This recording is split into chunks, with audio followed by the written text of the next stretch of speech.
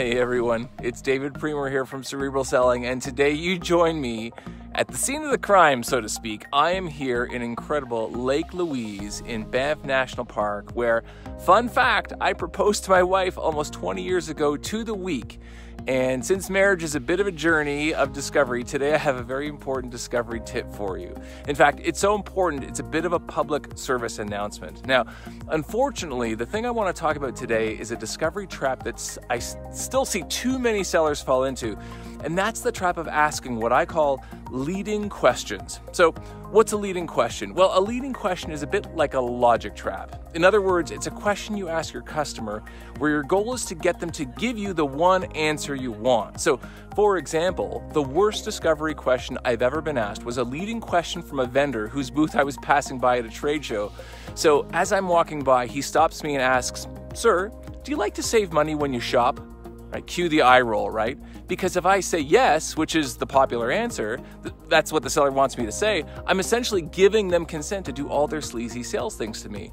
But if I say no, then I'm an idiot, right? So what do? I keep walking and ignore the salesperson because, like you, I don't like to be led into questions designed to trap me. And while as flagrant as that example may seem, as salespeople, we sometimes ask our customers leading questions that can be just as bad. For example, you might ask your customer something like, "Do you think running your business with a modern automated billing and invoicing system would save you time and money?" Or you might say, as an IT manager, do you feel it's important to have real-time insights into potential threats to your company's network?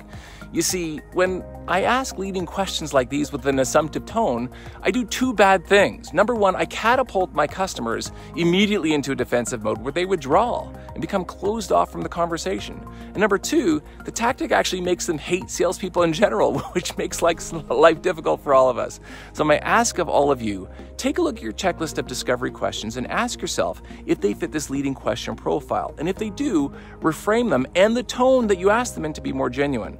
So for example, instead of asking, "Do you feel it's important to have real-time insights into potential threats to your company's network?" ask a two-pronged question like, "How quickly do you typically get alerted to threats in your company's network?" Followed up by, number two, "Are you happy with that number?" On a side note, there's some crazy awesome science behind the order of those two-pronged questions. If you want to watch a video about it, just click on the pop-up banner above to take a look. But in any event, that's my important discovery tip for today. Keep those questions honest and genuine and resist the temptation to lead your customer into a logic trap.